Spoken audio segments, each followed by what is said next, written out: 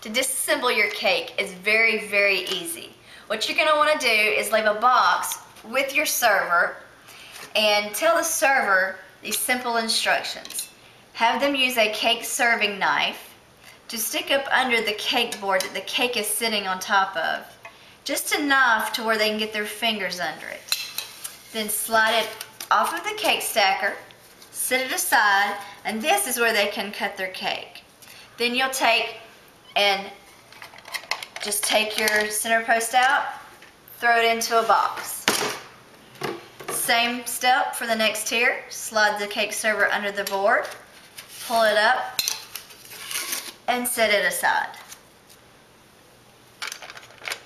Unscrew your center post. Take your plate and set it into a box. Then, when it comes to the base cake, all they have to do is cut the cake up, take the board that the cake is sitting on, trash it, and take the big base plate and stick it into the box. And then you're ready to go.